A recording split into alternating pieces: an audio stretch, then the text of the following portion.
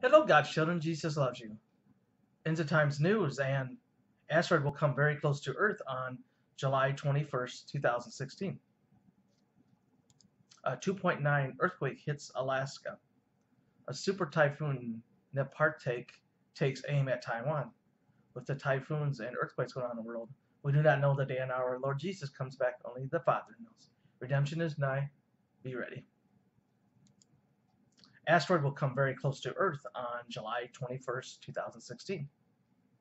Let me take you to Revelation chapter 8, verse 7. The first angel sounded, and there followed hail and fire mingled with blood, and they were cast upon the earth. And the third part of the trees were burnt up, and the green grass was burnt up. Okay. Asteroid 2014 BT8. It's a pretty good size, 19 to 59 meters wide. It's supposed to come close to the Earth. It'll be about 18.58 lunar distance, which is about 7.13 million miles away. Now, 7 million miles away sounds pretty far on Earth, but in space it's really not that far, and if it were to get off course, the Earth could be in big danger.